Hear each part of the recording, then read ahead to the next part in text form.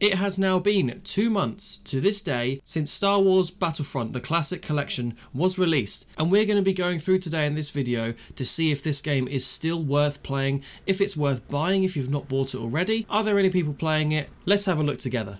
Seduce me. You. Seduce me. What? Spy, I ain't gonna Seduce me! If you go on to enjoy this video and would like to see more content like this, or if this helps you at all, please consider leaving a like on this video, and while you're here, drop a subscribe as well, that would be much appreciated. And comment down below what you think of this game. Do you still play it? Are you going to play it? Or will you actually buy it in the future? Let me know. Star Wars Battlefront, the Classic Collection. This game has been one of the most hyped up Star Wars games that I have seen in a very, very long time. This is purely down to just the nostalgia that was going to be revived this year. In 2024, we were going to be able to play our childhood games online and with everybody, split screen offline, Galactic Conquest, Heroes vs Villains, the lot.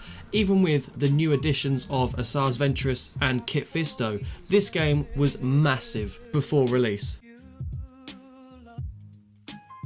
The Classic Collection was released on the 14th of March 2024, so a mere 2 months ago. 2 months ago today, this game was released. On the official starwars.com website, they had this blog post that was released on the 7th of March this year, hyping up this game to the absolute maximum. Just have a look at this. Star Wars Battlefront Classic Collection, which sees the beloved Star Wars Battlefront and Star Wars Battlefront 2 introduced into a new generation, being released on all of the major platforms including Nintendo Switch, which is pretty huge, and they are arriving for the price of $35.01.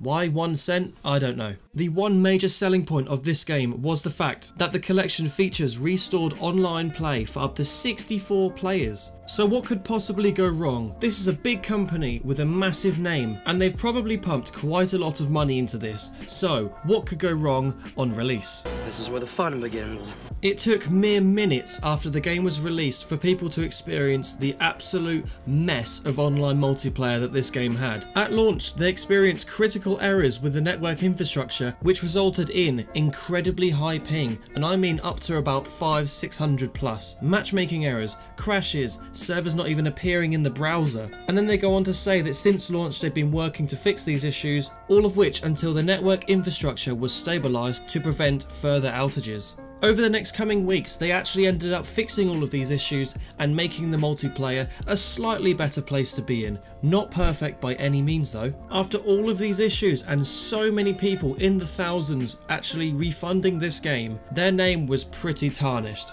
With a very, very strong opinion from the public and all of the player base from this game, there have been thousands of refunds, horrible comments, bad reviews online. The list just goes on and on and on. It's got very bad press from videos as well on YouTube especially. But today, we're going to have a look 2 months later. Is it too late? Has this game been saved? The updates that came out have actually made this game more playable now, but has the player base all just packed up and left? Because I'm pretty sure over half the people who bought this game actually refunded it. The gameplay you're seeing in the background is recorded by myself the other day on the 12th of May on a Sunday in the evening time, where the server had about 17 people in it. I'm now going to check at the online multiplayer player count on PlayStation 5. This is what I own it on. I don't own it on PC, I only own it on PlayStation, so let's have a look. Alright, so now we're loading in, so we want to go to multiplayer and we're going to go on join. And when we go to join, this is every single thing. Oh my god. Do they only have 3 servers? 3 servers? With only 1 person available as well. That is just crazy, isn't it? 1 player. 1 player at all, and that is it. We go to quick to launcher and we'll go straight to Battlefront 2. Let's go. Of course, we have this absolutely iconic front screen. Oh, I love this screen so much. It brings back so many memories, man. Anyway, let's go into the multiplayer right here. So multiplayer, search. So we have any for every single option. So let's click accept and see how many people are playing. So we have 2 there. 10 there. Okay, that's 12. That's more than the other one. 13, 14.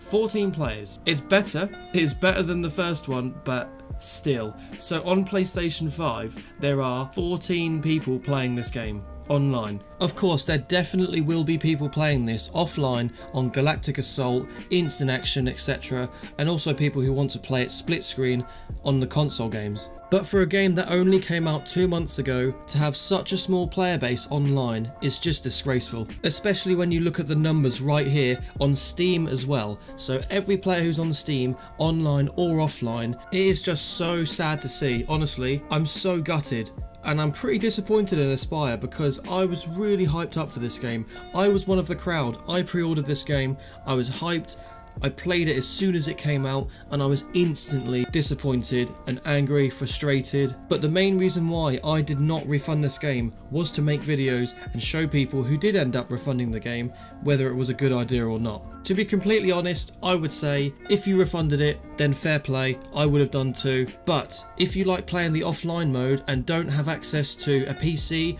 or a PlayStation 2 for example, yes, you can play this, that's absolutely fine. It still works offline and it looks pretty good, it looks better than the original. But in my opinion, if you have a PC that has any kind of capabilities, it doesn't need to be good. Get the original versions, they are way cheaper. Not to mention they also have running online servers and a higher player count, so you will find more lobbies and more full lobbies, so it's a no-brainer. There is also a mod that enables more maps, better graphics, even maps that have the ability to go from space, fly into the ground and join the ground battle. It is amazing. It is called Battlefront 3 Legacy. I'm definitely going to make a video on this soon because it is awesome. If you've made it this far into the video, if you could smash a like and leave a comment down below that says dead game, just to let me know that you made it to this part of the video. So in terms of the actual in-game gameplay, so you're in a server, just like I am in the background here, what is it like? Can you shoot people now? Because the hit registration used to be terrible.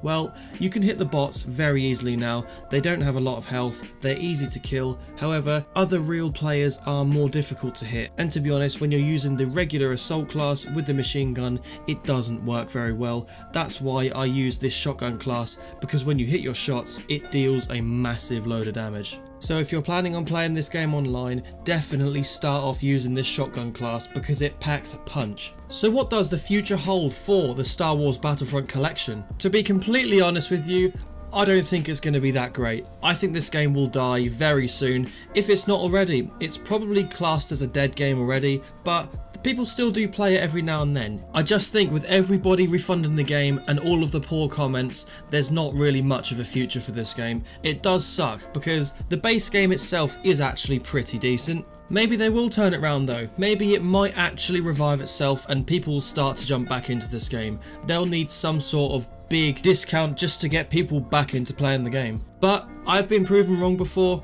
and I really hope I'm proven wrong again because I do actually enjoy playing this game when I come back to playing it. I will regularly come back to this game, maybe once a month, just to see what the actual game is like. See if it's actually dead, if there's still people playing it. I don't know. Anyway, let me know down below what you think of this game and what you thought of the video. If you enjoyed it, please leave a like and subscribe for more content like this. Thank you very much for watching, and I'll see you in the next video.